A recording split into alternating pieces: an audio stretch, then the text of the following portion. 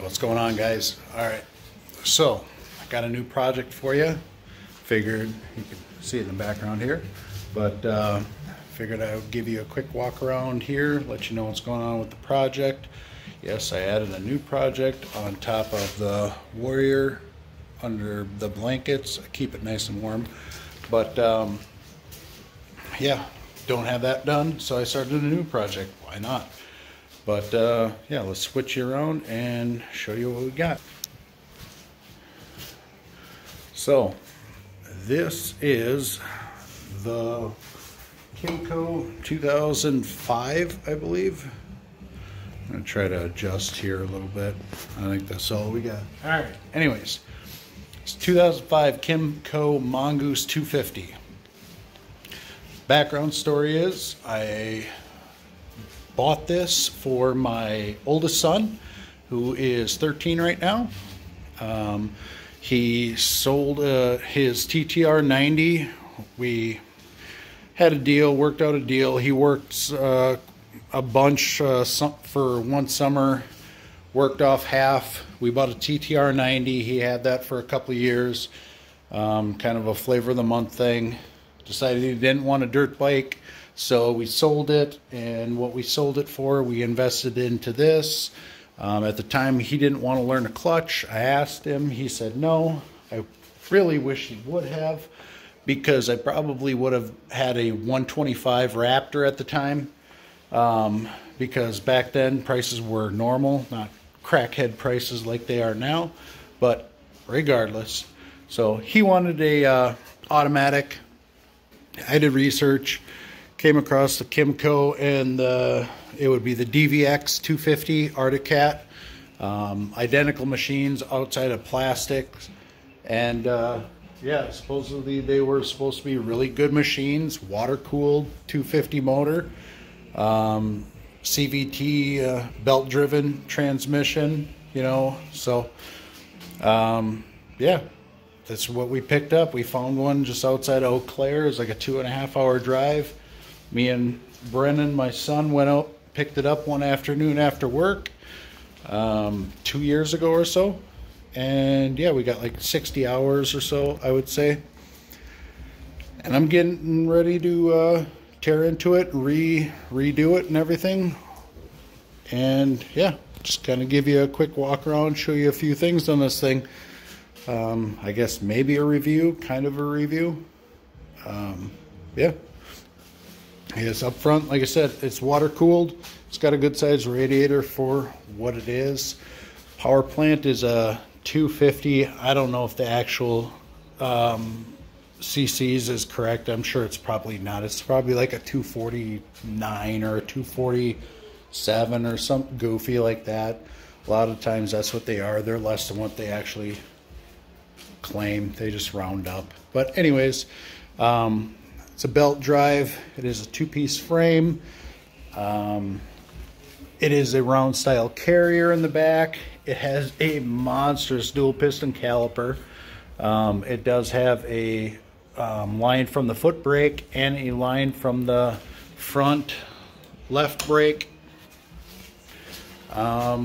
It's got good sized front single piston calipers. Like I said, automatic. So you just, right here is the shift lever, forward, neutral, reverse. So pretty simple. But yeah, this thing runs awesome. I'm just stripping it down, redoing it. This is the wife's machine now. I'm going to be looking for a blaster project for my son. You know, that's down the road. But for right now, yeah, I'm just going to strip this down, redo it, kind of customize it to something better than what it looks like. This thing is in really good shape. I'm pretty sure it's low hours. People we got it from was a older couple. They bought it legitimately for their grandkids to ride around their horse farm. They had a small lake farm. I wouldn't say a ranch, but I mean, they had horses. They probably had like 4 horses, 5 horses, and I would say at least 20 acres or so. And they bought this for grandkids when they came over, just to kind of ride around in the pasture. And I'm pretty sure that's all this thing ever did, completely. So I legitimately would be shocked that this thing has more than 200 or 300 hours on this total. I wouldn't be surprised if it was way under that. But regardless, we picked it up on a good price, had it for 2 years, and now we're gonna give it some, I guess, attention. First things I'm gonna do, which is crazy, the Kymco, it has built-in wire looms on everything. Right here, look at this. That's for a hose. It's not for a wire. That was for a hose for the radiator for the overflow. Yeah, it is super heavy. I think they come in, or they claim like 410 pounds or something like that. I can see that. It is all of that. Here's a bunch of parts. The harness is huge. I'm not going to bother trying to delete anything. I don't do electrical like that, so not worried about it. It's a solid one-piece front fender.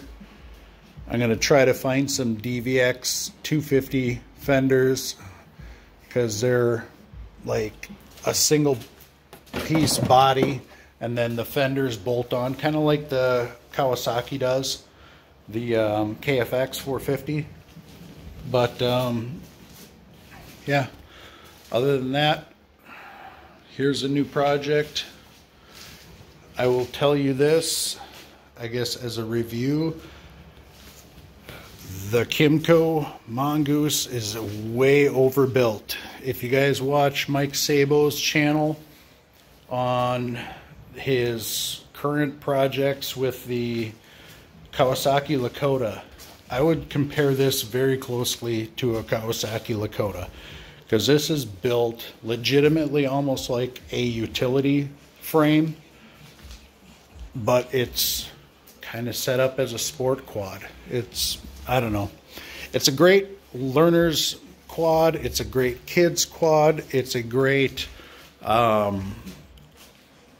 quad for, you know, just sitting on the side if you have a buddy or a friend that doesn't know or isn't big into riding, and you just want them to throw them on a machine and show them what's out there.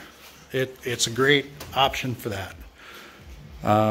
Yeah, I guess I've walked around it probably 20 times now. I'm rambling once again, but we'll try to keep this under 8 minutes. Yeah, 2005 Kymco Mongoose 250. As far as I know, the 300, the Kymco Mongoose 300, and the 270 still retain the same exact frame. Looking on Partzilla, at least between the 250 and the 300 they do. I know for that for a fact. I'm going to try to upgrade a few things for this to make it a little wider, because the 250 is super narrow, at least in the front. With the wheels on it, I measured it. It's legitimately 38, maybe 39 inches wide. Outside of the tires to outside the tires. It's super narrow. In the back with the spacers, they're 2-inch spacers on the back on both sides. I think it's at 44, maybe 45, something like that, if you have the tires the right way, I guess. Or I should say the rims the correct way. They come with the Kenda factory. They come with the Kenda claws, and they are dual pattern. Mike Sabo has put them on his machines, and he's super excited and pushing those right now. I'm happy with them. I know quite a few people that run them. They're really happy with them. So, but as far as this machine, yeah, it's going to get stripped down, powder coated, and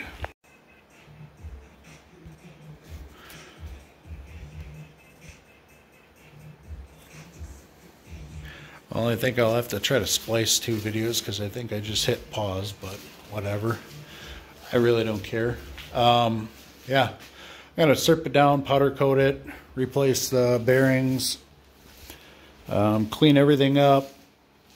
I'm gonna change out the front shocks. I'm gonna try to find maybe 300 DVX 300 or Mongoose 300 A-arms. I believe they're wider. I'll have to do a little more research because I don't think anything else really will fit aftermarket wise. Nobody makes anything, obviously, but I'll look at that, and I believe a DVX axle in the rear will widen the rear. I said DVX 300 axle versus the 250 will widen the rear, I believe, another 2 inches. So we'll see.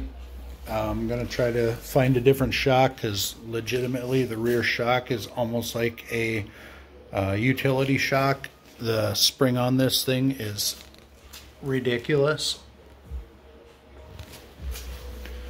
Yeah, definitely gonna upgrade the bars. I might put some spacers on here. I don't think, maybe I could find something, an aftermarket stem that would work. We'll see. But anyways, yeah, there we go. 2005 Mongoose 250. The new project in the garage should be done here hopefully early spring because I want the wife to get out and ride this. Like I said, my son's going to be going to a blaster most likely, so this is going to end up with the wife.